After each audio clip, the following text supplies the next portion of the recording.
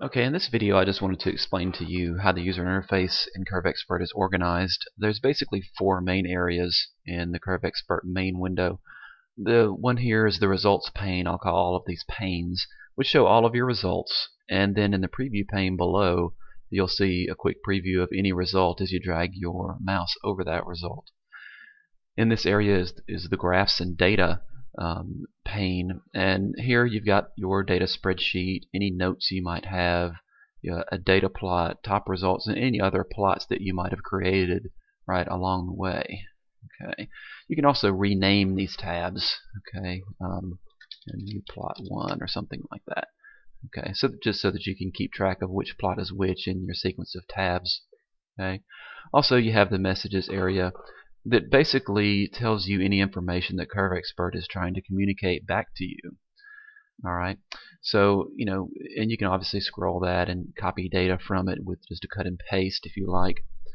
The toolbar buttons, you've got for the calculations anyway, you've got linear regression, a nonlinear regression, splines, and smoothing, and each one of those maps directly to a menu choice off of the calculate menu. Okay.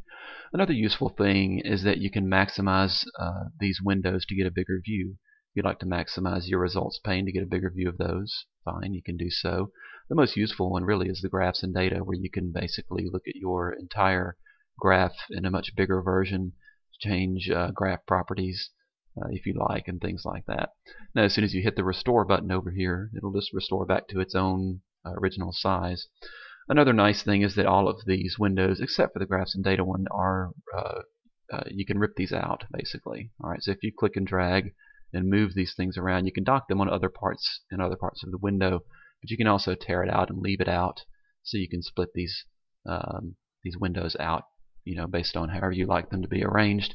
And then when you'd like to snap them back in, you can either select Window, Dock All, or you can just drag them back, and you'll see the little highlight, which is telling you where the dock is going to happen. So if you want to put your results over here, for example, and put your preview on the right, you can certainly do so if that is your preference. And you can use these sashes as well to move these to move the proportions around like you like it. And all of these windows are saved on exit of CurveExpert and restored upon entrance. And that's it for the UI demo. Until next time, thanks.